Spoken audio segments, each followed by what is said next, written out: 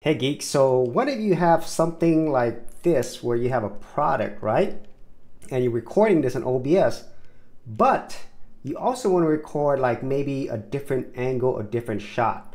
So maybe like something like this where you actually have an overhead shot like that.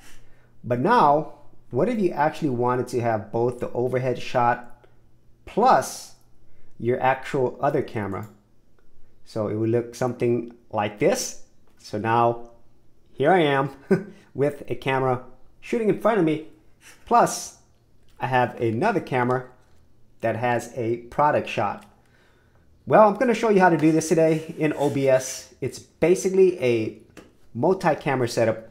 And this could be really useful, especially if you want to do these type of videos. Okay, so here's how you would do this. And so you will have to be familiar with how to create scenes. If you don't know how to do that, I will leave a video in the description area below that talks about that. So basically, say you already have some existing scenes, one for your webcam, and then one for your camera. And so in this case, you're gonna have to have multiple video sources. And once you have that, you can put this together. And so the first thing you need to do is create a brand new scene. So what you need to do is go down here, create a scene or add scene, and you can name it whatever you want. I'm just gonna name this test 3. Okay. And so now I have a new scene, and as you notice, there's nothing there yet because we do need to add the sources.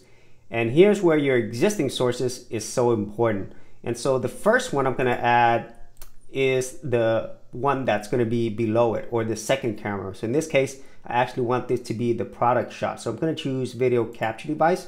Now I already have some existing ones, so if you do know how to create scenes, then it's going to show your available video capture devices that you already have created. And so in this case, I have one for my capture card video, which is my second camera. So there it is. And I'm going to put this below everything. So now that I have this, let me go ahead and make this full screen so it fits the whole screen. So we're going to go ahead and go to transform and then fit to screen. Okay, I got that. I'm going to lock it. So now what I want to do is add my secondary camera, which is my webcam in this case. So I'm going to go ahead and go here to my sources, add a source, video capture device, and I'm going to add an existing one. In this case, this is my front webcam.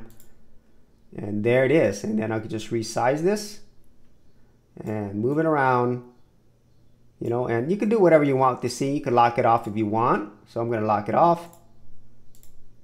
And there it is. Now I have a brand new scene with multiple sources. And so now I could do something like this where I'm talking about a product, I'm looking at the webcam, and then if I actually want a closer shot with the product, I'll just use the secondary camera, and that's it. It is a really simple thing to do. And as with any other scenes, you could actually add different filters or effects. So for example, on my front webcam, I like the circular effect. So I already have an existing filter for that.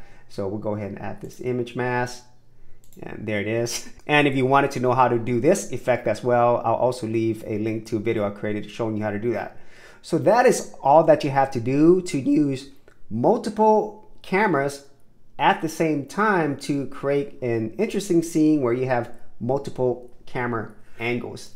So if you actually had any thoughts in this or any other ways in which you do this, be sure to leave in the comments area below. And if you did want to see more of my OBS tutorials, tips, and tricks, I do have an entire playlist. I'll leave that in the description area below. So as always, if you did get value out of these videos, be sure to share, like, and subscribe, and I'll see you on another episode. For serious YouTubers, check out TubeBuddy, the premier tool news at geekoutdoors.com. Get more done today by checking out the affiliate link in the description area below.